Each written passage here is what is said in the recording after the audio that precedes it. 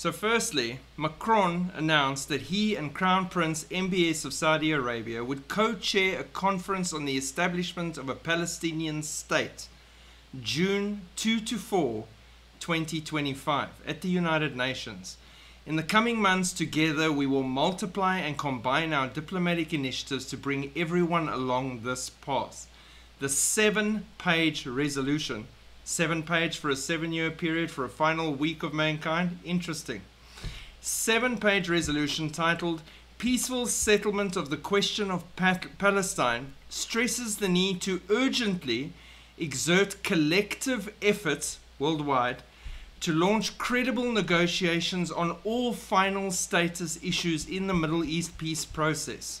An annex to the resolution calls for a high-level international conference to be held next year, June 2025, in New York.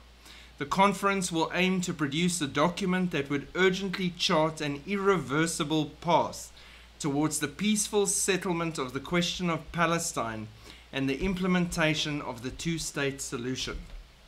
God is coming in 7 years' time to judge the nations, all of them, for dividing his land and the way they've treated Israel, amongst other things. And here we are on an irreversible path, they say. 7-page document. And Macron with MBS, both important men to watch in these end times in their positions, are both architects of said documents. Then on top of that, Trump meets with France's Macron and Ukraine's Zelensky in Paris. France's President Emmanuel Macron, thumbs up, showed everyone that he was meeting with Donald Trump and Zelensky.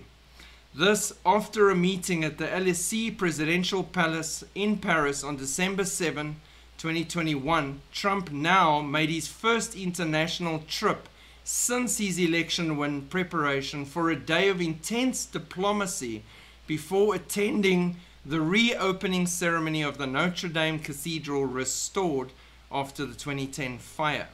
Macron planned to meet with Zelensky and the French president's office, saying he proposed a 3-way meeting shortly before Trump's arrival. Their meeting comes as Trump has signaled that he would prefer to quickly negotiate an end to the ongoing Russia-Ukraine war, but with questions remaining about how he would actually halt the fighting.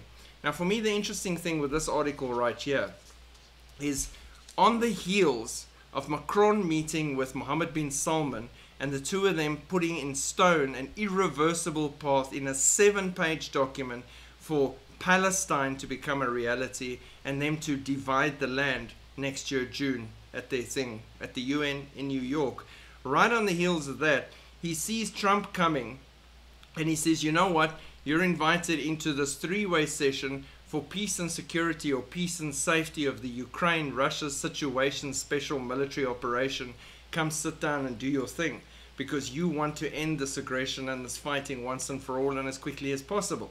So they're busy with peace and security, peace and safety. They're busy with the dividing of the land and the splitting of Israel. And all these things are happening right now in front of our faces. They are prophetic, they are end times, and they are heralding how late the hour is and how close the departure of the bride of Christ is too. And that should encourage you, excite you, keep you looking up as we're commanded to do in Scripture, and inspire you to share the gospel and the light that is within us with the dark world around us, so that we can bring hope to the hopeless and make a difference in the lives of those around us. Every single one of you are needed, not just us that are in full-time ministry, working for the Lord and trusting Him and running this race with Him in the field. Every single one of you, you can reach people in your work life or your situation that I will never reach or be able to see or even meet.